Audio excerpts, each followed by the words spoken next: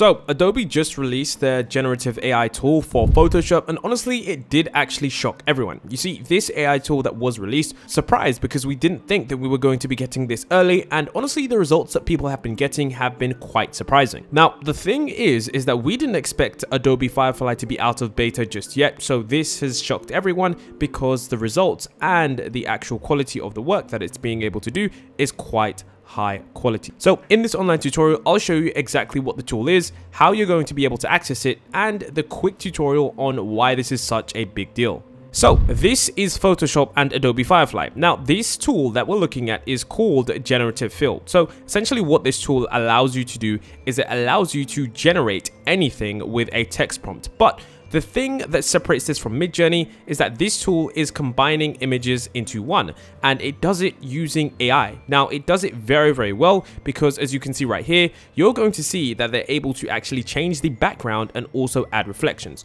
So it's not just something that simply uses AI in a very trashy and very small way. It actually integrates the capabilities to produce stunning visual images. Here you can see it's able to expand this image by using the generative AI fill to add reflections on a frozen lake. Now later I'll show you exactly how you can do this and why this is so cool, but here you can also see it's able to generate the northern lights, and it actually integrates it into a very, very nice landscape. Now the reason this is such a big tool is because Photoshop essentially is Photoshop, and if you don't know what that means, Photoshop has been one of the tools where most people are trying to manipulate their images, and this is going to be saving people tons and tons of time. So let's get into how you actually access this, how you can actually use this, and some of the quick things that you can actually do with this. One of the first things that you need to do is you need to go ahead, and when you open up Photoshop, you're going to see that there is this new thing called the Photoshop beta. It's going to prompt you to download it, and once you do, you're going to be able to use it. Now, if you don't see the Photoshop beta,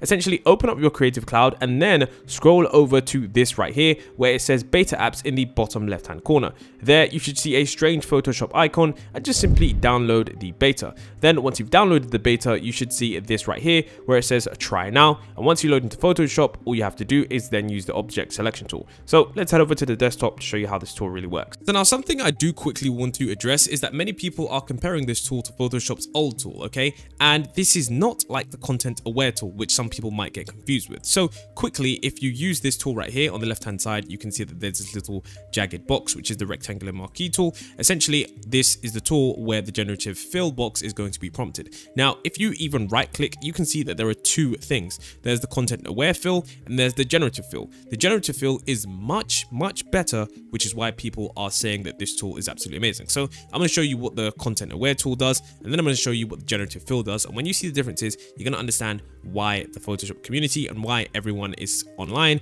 saying that this is pretty crazy. So let's do the content aware fill, and essentially this just uses the original content to fill it up, and you can see here this is what you get. Now of course this in some aspects can be used, but it doesn't really look that good. So we're going to go ahead and use that selection one more time, and then this time I'm going to use the AI fill. So we're going to use the generative fill, and I'm just going to click here, and because I don't want to actually generate anything, what I'm going to do is I'm going to click just generate. So I don't actually want to put anything there, and I'm going to click generate. Now the reason I've overlapped this right here is because it needs the data from this in order to just simply expand it. So I probably should have, you know, introduced more of the data, but we're going to see how this takes. Now, one thing that you do need to understand is that if you are using this tool, you also do need to make sure that you are online. If you aren't online, you won't be able to access this tool. Now, for some reason, it didn't actually generate the entirety of that area. So I'm going to go ahead and try this one more time.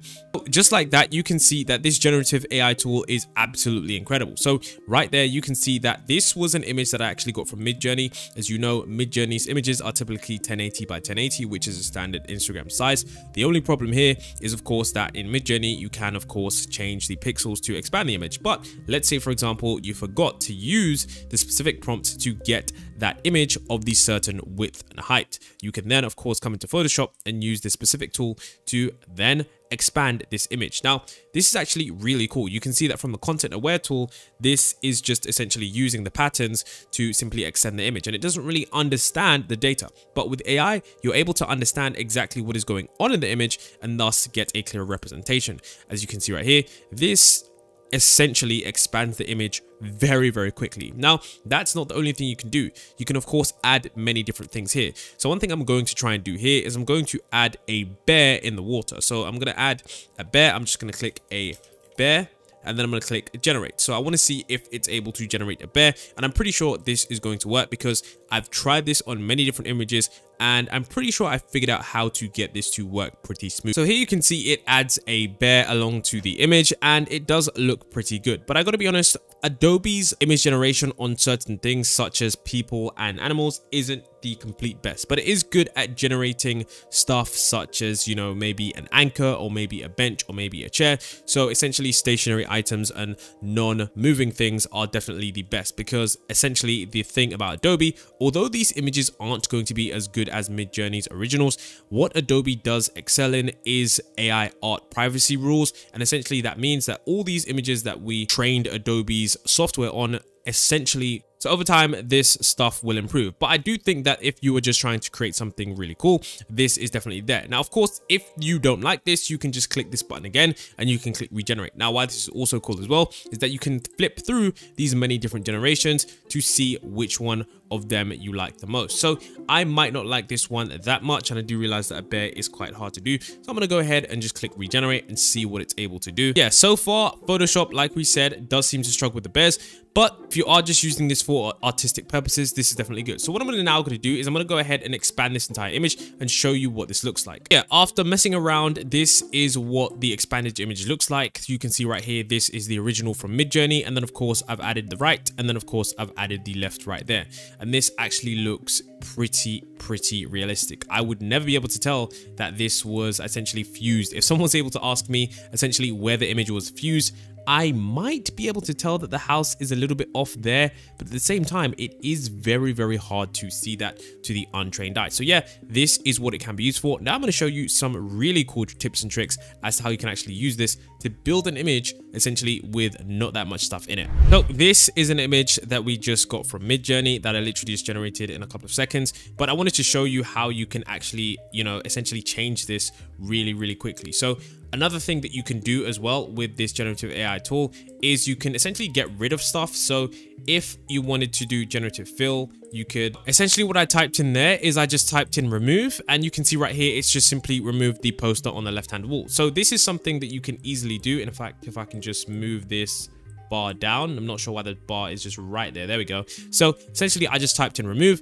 and you can see right here that I simply just removed that. I could do that on that side, and I could simply remove these images. Now, of course, you could always say that, hey, I could just do this with the generative AI tool. And some of you that aren't familiar with Photoshop don't know about this normal fill, which is essentially just content aware fill, and you simply just click that and it pretty much disappears. Now, you might be thinking this is no different. Trust me, it is, because I can promise you that there are many times where this doesn't work that well.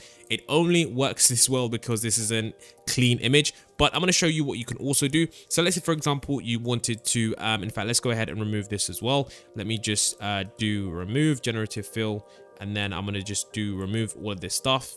And now that that's removed, essentially what I'm going to do is I'm going to just add some plants on the left and on the right. So I'm going to go ahead and I'm going to just highlight this, and I'm going to just add, let's say I just want to add a plant pot. Let's just put, so I want there to be some plants on either side. So you can see right there, it actually added the plant pot with realistic reflections, which is actually really nice. So you can see right here, it actually reflects off the floor. Now, what I do like about Photoshop is the variations, because maybe I wanted one that looked fake. Maybe I wanted one that looked like that. It definitely does look really realistic. Now, over here, what I'm also going to do is, after merging these layers, is I'm going to then, of course, add maybe some white flowers. I'm going to click generative fill. I'm going to set some white. So you can see on the left hand side, I've also added some more flowers.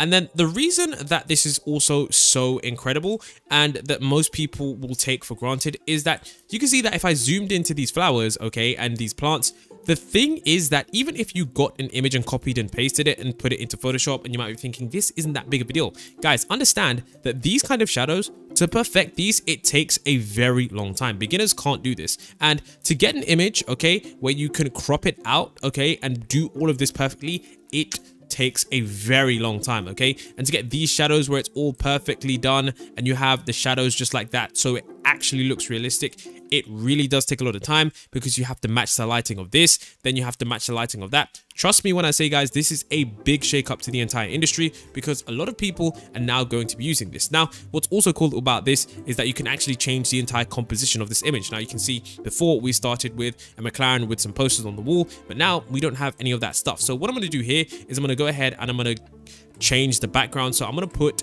this as to open background sky. So right here you can see that we've now added this door, so we've opened up the back of the door. Now of course the top of the card does look a little bit weird, but at the same time this is just Photoshop, and if you didn't want to completely change that, you can essentially, what you can do is you can just select the image, and then of course you can change the background. So I didn't really do that in the most perfect way, but of course there's different ways that you can do it. So for example right here you can click select subject just like this. Then essentially what you can do is you can just undo this just like that, and of course you can simply edit around this. So of course now that we've got our McLaren in this image right here, we can essentially add more stuff. Now something that I did see online as well was I saw someone that added essentially a rug underneath their image or their car, and I thought it was really cool. So for example, what I could really do here is I could put a black rug. And then of course you can see right here that we actually were able to add this rug right underneath the car. Now what was really cool about this is that it actually did add the right images, and something that you might be thinking is, why did it mess up the plants? Well, I didn't actually crop out the plants, so of course it's going to interpret that in whichever way it sees fit. So my honest question to you is, how are you going to be using this? Do you think this is going to change the game? Personally, as someone who uses Photoshop on a daily basis, I think this will literally be used by almost everyone, if not everyone, because this is a large majority of people's time. But let me know what you think in the comment section below. I think this is a game changer, especially with the way the shadows integrate. But until next time, we'll see you in the next AI update.